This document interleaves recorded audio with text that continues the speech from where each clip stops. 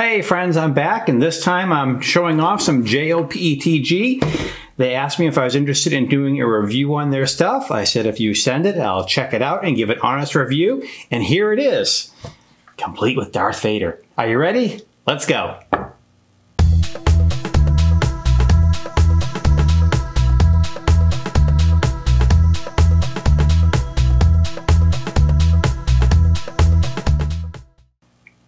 Hello friends, welcome back. Well, my name is Paul and this is my YouTube channel where nerdy is cool. I'm big into 3D printing, cosplay. I've got a Stormtrooper suit, a Batman suit. I've got a full-size R2-D2.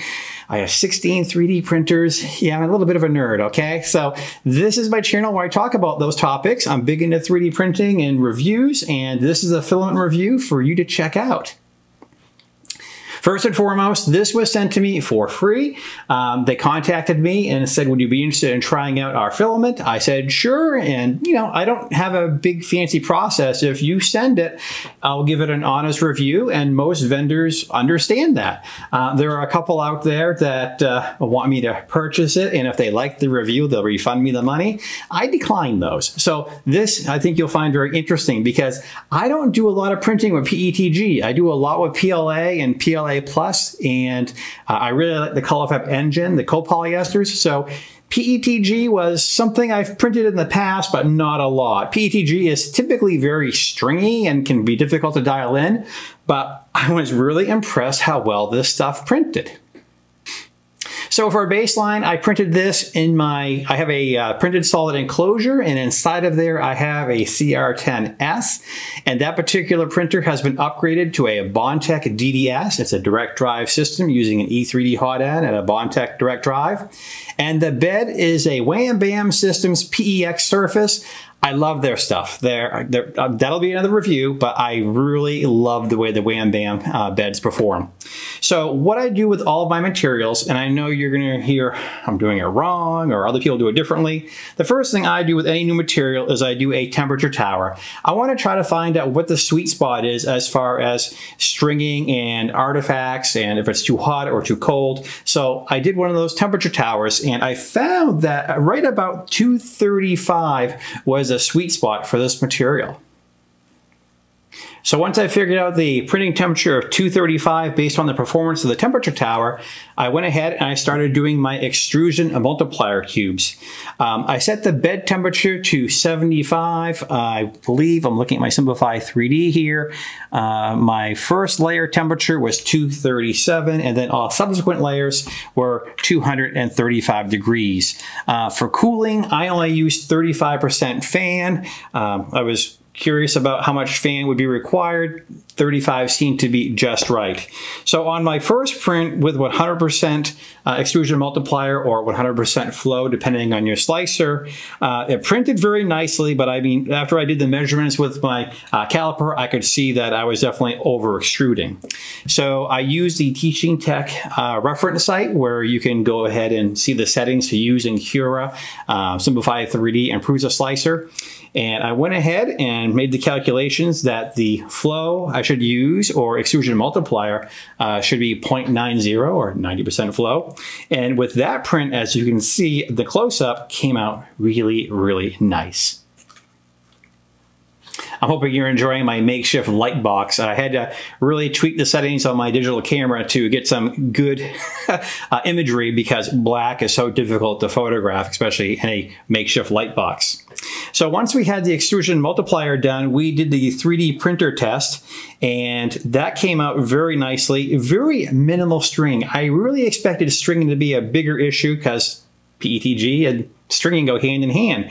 But as you can see, the performance of the print and all the bridging and everything else, we had a little bit of stringing, but not a lot. So I decided, since there wasn't a lot of stringing, I'm not going to mess with it. It looks good as it is.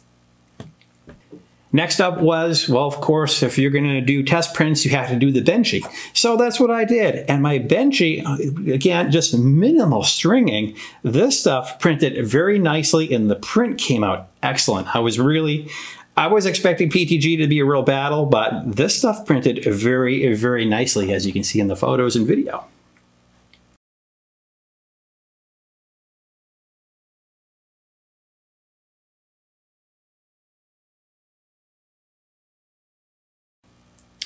And I wanted to kind of, do something big. I wanted to really test this material on something that was going to be impressive. So I thought, I have done this in a different filament, a gold filament, and after seeing how nice the black looked, I thought, well, of course, we have to do something like a Lord Vader bust.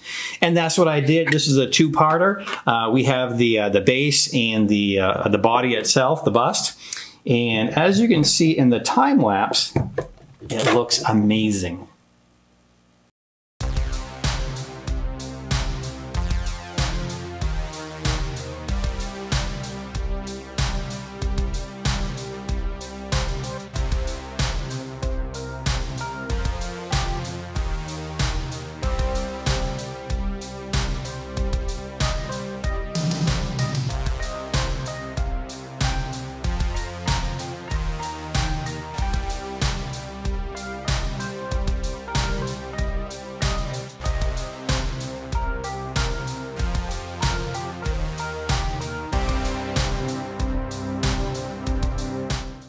Just looks great. I kept expecting, as I keep saying over and over again, I expected trouble with stringing.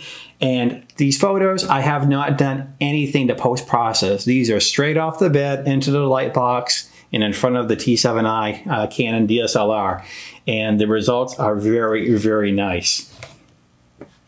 If you're wondering where you can get this material, it's at Amazon.com. They sell it for about $20 for a 1 kilogram spool. They have all kinds of colors. They also have larger sizes, 2 kilogram, 4 kilogram, and such. So if you do a lot of PETG printing, if you like the results that you're seeing here, or if you sample with a 1 kilogram and you want bigger sizes, they do offer it. The link down below is my Amazon affiliate link, so if you do click on that, that does help me in the channel. So thank you very much. Just wanted to be upfront about that. So that's all I have to say about this material. I was really impressed. It's a good material, very easy to print with. I'm looking forward to your experiences, what you think in the comments section down below.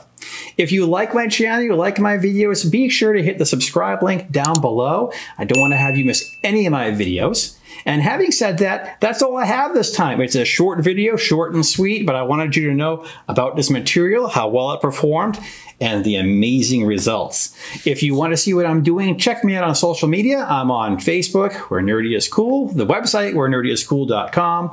I'm sort of active on Twitter, but I'm also on Instagram as well, too, as where Nerdy is Cool.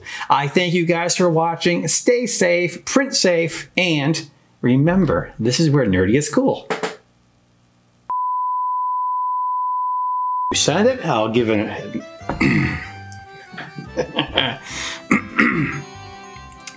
5, 4,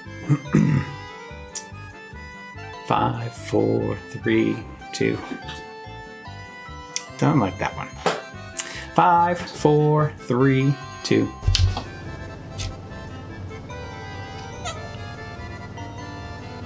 do you want?